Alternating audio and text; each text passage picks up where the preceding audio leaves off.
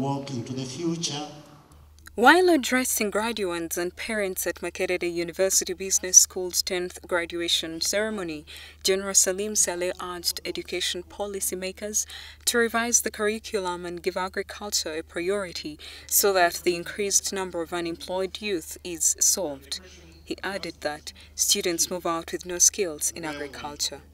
Saleh is frustrated about banks, which he says haven't put much emphasis on farmers' loans, and there is little financing of the sector. Statistics clearly show us that if you want to absorb as many people as possible, the agriculture sector is the only one available today, which can, if it is made very conducive, it can absorb up to almost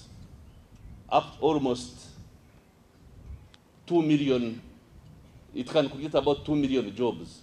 All the students who passed out, who got degrees, have never had practical lessons. So how do you expect me, even if I'm retired, I'm a general, whatever I am, to convince these kids to go to agriculture when they are not trained for that? So, I'm sorry. The principal of MOBS, Professor Waswa Balunywa, is concerned that the responsible authorities are not responding to the issues of MOBS. Saying the same thing and expect and get the same results, but you expect different results, you are likely to be a mad person. I wish not to be a mad person, because I'll whine and I'll see the same thing happen, which is nothing will happen. The function was, however, temporarily disrupted by a heavy downpour, but this did not kill off the spirit of the graduates.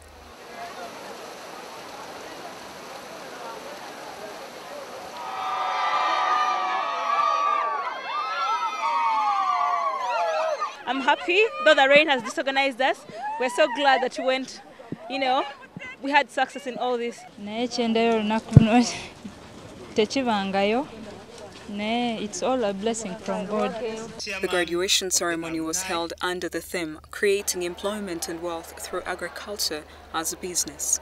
1,186 students graduated in various disciplines in a function presided over by Makerere University Chancellor, Professor Mondo Kagonyera.